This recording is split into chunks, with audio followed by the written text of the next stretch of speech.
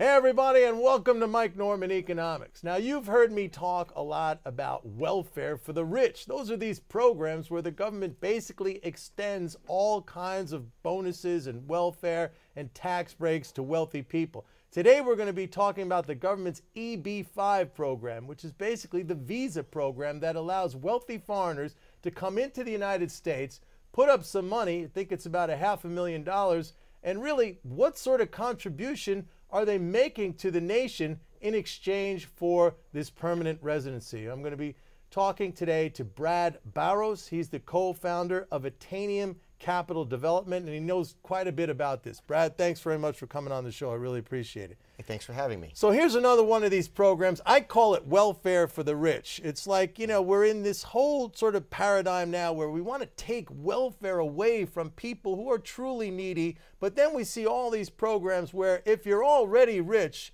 the government will extend all these kind of programs and special benefits or interests on treasury securities, when even Warren Buffett said, I don't need the government's money. But here's another one of these examples, isn't it? It is, Mike. The program initially started with good intentions, like many things that come out of the Beltway.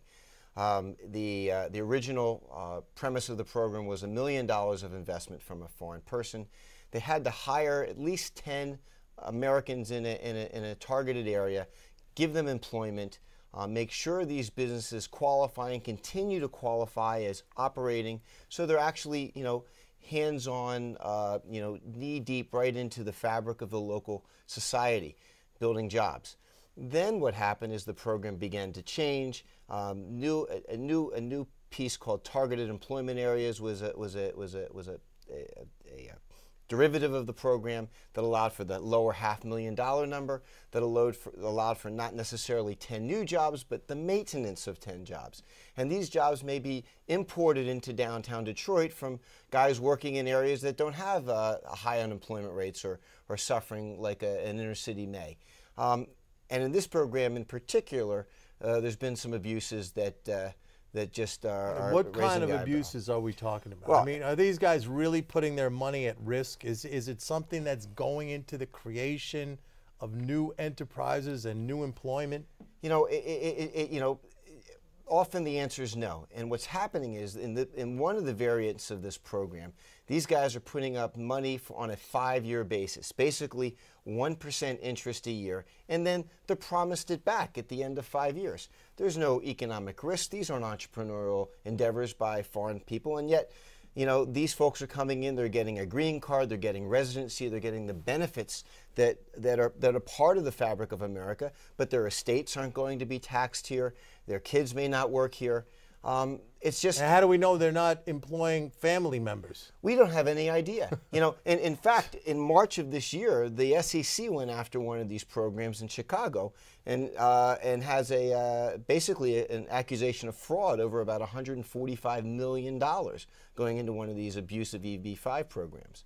So, not to say that they haven't helped society in certain areas, but Now I know you wrote an article, and actually it appeared on this blog not too long ago about the HUD programs, where these wealthy foreigners will come in, they'll put up their $500,000, but it's going into a government-backed housing program, so there's virtually no risk whatsoever, okay? And the people who end up working on these jobs may be construction workers that have already working in the community elsewhere or are employed by contractors or whatever.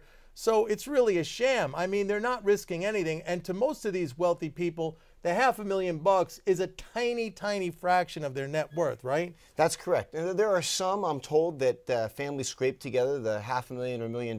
They come here and they help build America.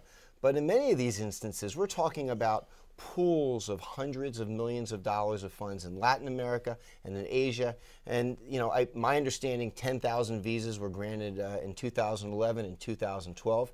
These people are coming over, and there is no economic risk. In fact, the reason I learned about EB-5 is I was asked to build an insurance product to help ensure that there would be a return of their money in the 5th year.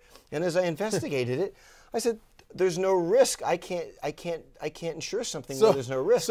So they came to you and said, look, create some structure that guarantees we're going to get our, they're getting residency, Right. permanent residency, which obviously wasn't enough for them. They wanted a guarantee from you, and you said, hey, no reason for us to do it. You're going to be guaranteed your money back anyway. Right, and at that point, it clicked, and I thought, this is just wrong. And I began to investigate the program.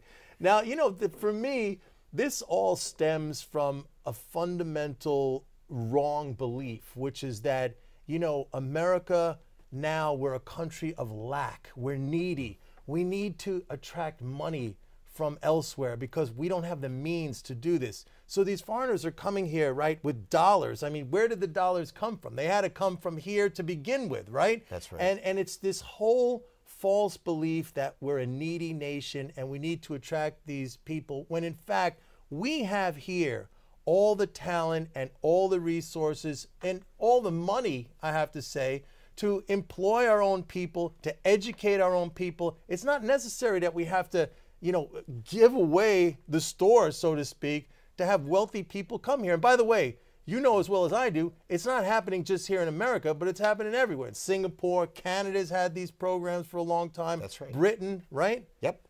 I mean, the challenge is helping an inner city develop itself by bringing in capital. Well, we have the capital in America if we'd be willing to deploy it, if we just changed our worldview about how to better our own country.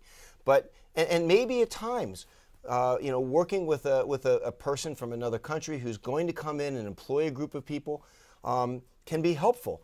But in a situation where this has been, bastardized, so to speak, and it's now become an abusive program that's lining the pockets of the people who don't need the money anyway, at the expense, as an economist, you see it, at the expense of the inner city poor in these communities. Yeah, it's actually resulting in the opposite of what we're trying to achieve here, right? Right, and isn't that, just another sad example of what happens when too much goes on in the Beltway? Yeah, and I often say a bad belief system is like a disease in the body. If you don't eradicate the bad belief, it kills you, right? I would have to agree with you. So anyway, I'm very happy that you brought this to our attention. Thank you very much for writing that article for the blog. I really appreciate it, and hope to see you around again soon. I look forward to it. Thanks a lot, Brad. Thank you.